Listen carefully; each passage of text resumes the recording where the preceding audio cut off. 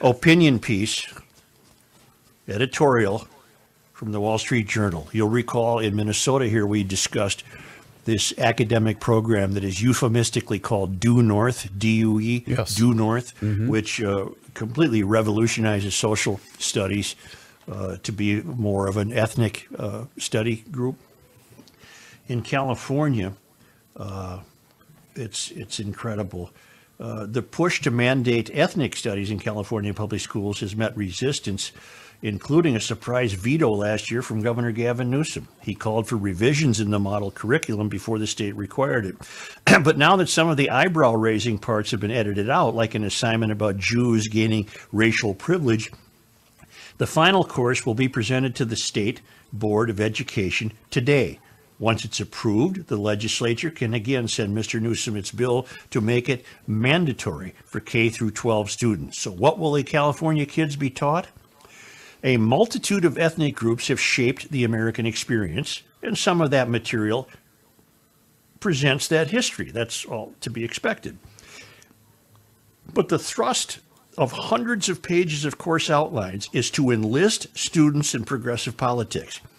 One of the main focuses of ethnic studies in translating historical lessons in critical race theory into direct action for social justice, a course outline says.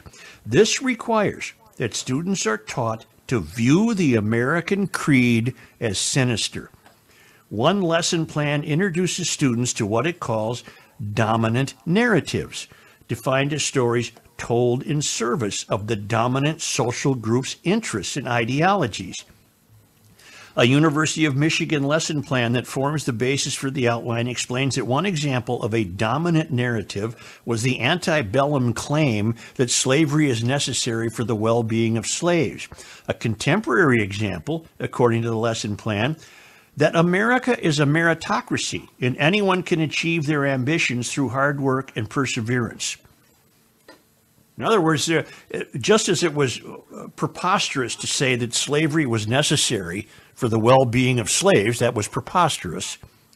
What they're now saying, which I think is just as preposterous, is America is a meritocracy and anyone can achieve their ambition through hard work and perseverance. In other words, these new studies in California believe that to be a false statement. Just like slavery was good for slavery. They believe this to be a false statement. Why would California want to teach young people that their dreams of rising through merit are akin to defenses of slavery? Because a core tenet of ethnic studies is that a person's identity is determined first and foremost by group membership.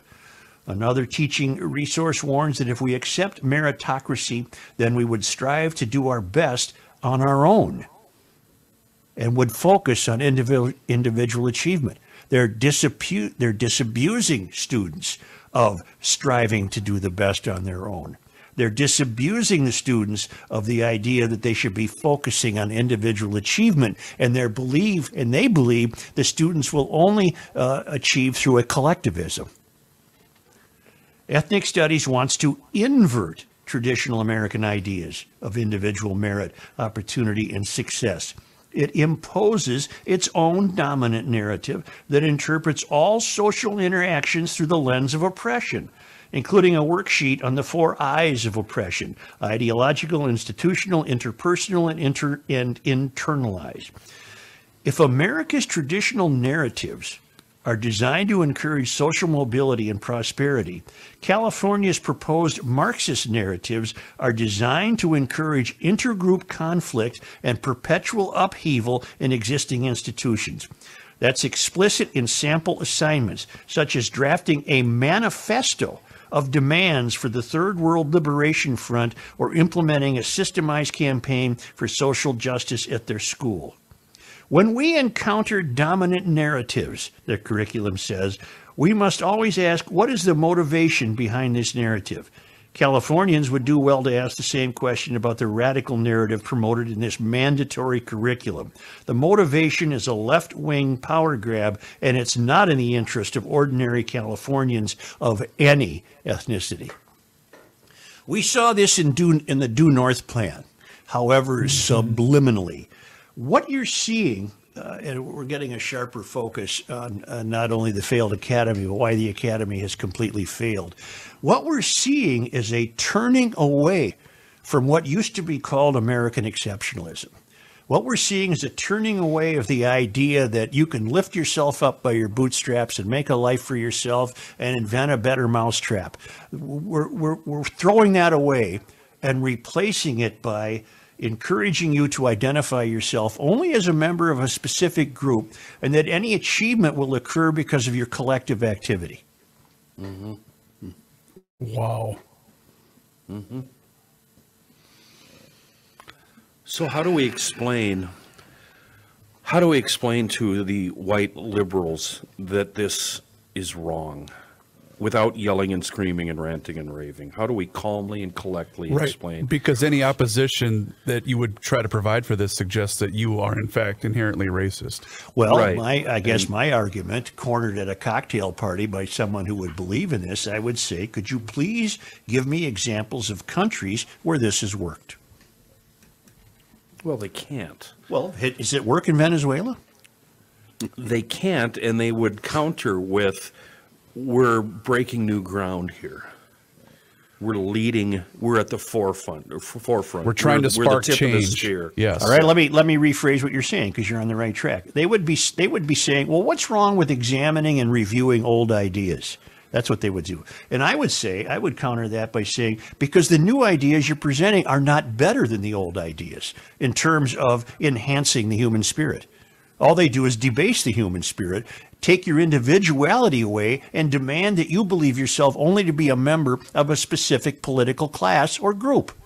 Why is that a better idea than rising through the ranks with your own grit and determination? Yeah. But the kids are being told that's not the way to do it. That's patriarchal. That's the old way white guys did it. That's Western. It's a Western patriarchy. Would you agree that we could use a change in curriculum? And like, boy, I didn't know we were going to go down this. Whole Kenny's brain has got steam coming out of it. Calhoun, for example, we've changed the name of Lake Calhoun because we've discovered he's a bad guy. Why not, instead of erasing him from history? You know what? We've probably gone down this road already. Why not, instead of preaching that Calhoun was this great, great guy and ignoring the bad things he did, why not teach both sides? The example that always sticks with me is, as a kid, I learned that Custer was slaughtered by the savages. Well, as it turns out, as I grew up and started reading a lot of books about the subject, Custer was a jackass and an idiot and an egomaniac, and he got himself killed, and rightfully so. Why can't we teach that curriculum? You can, as far as in Garage Logic, you can. That's fine with me. Many ethnicities contributed to the success of this country. Yeah. Many people of a variety of skin color have contributed to the success of this country. Their stories do not need to be hidden. Their stories can be part of the curriculum. But what they're doing with this new curriculum is that they're enlisting the people of color to believe that only the white narrative has created the situation we're in today, which is a great situation. But they want the kids to believe it's a bad situation that can be corrected by their new way of thinking about it. And to put both those thoughts you guys just had, teaching both those sides doesn't take away from how great this country is. Absolutely. And what makes it great compared to other countries. It would, in fact, enhance it if you actually had thinkers doing it. The Custer thing, I love the natives that just wiped him out. That was awesome. That was the biggest encampment of Native Americans this country has ever seen, and that was so cool. And why can't both sides be taught? Because they want a carpet bomb. They're carpet bombing this. Yeah. They don't. Their only goal is victory for their system. Their system is anti-American. Let's just call it what it is. It's anti-American because it's the concept, the ideological construct of America itself that is under attack. Mm-hmm. And each generation of activists, or whatever you want to call them, seems to get more anti-American, since in my estimation anyway.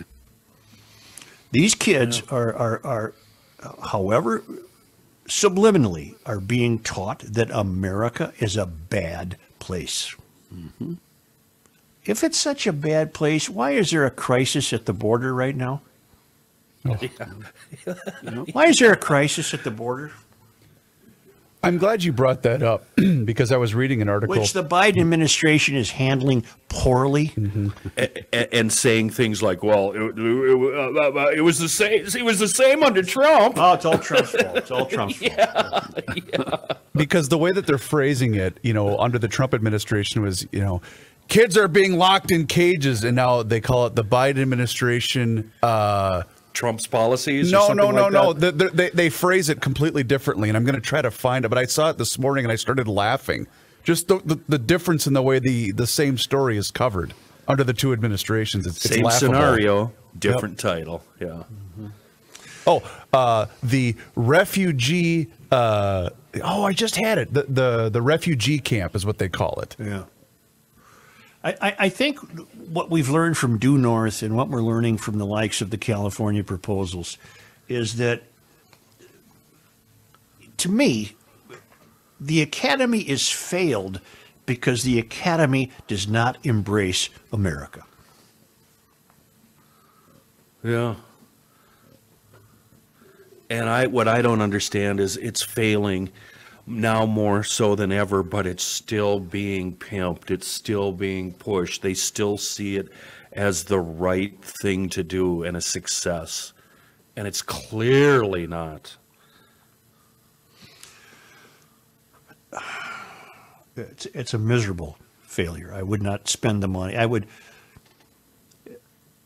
say that the three kids I used to have all got wonderful college educations and did so before they would have been weighted down with this BS. I think I just made it. The last kid I used to have graduated from college in 2007. One graduated from college in 96, one graduated from college in 2000, one graduated from college in 2007. They all made it prior to the social media age. They all made it prior to the cell phone in every hand age, and they all made it before the creation of safe spaces and political identity.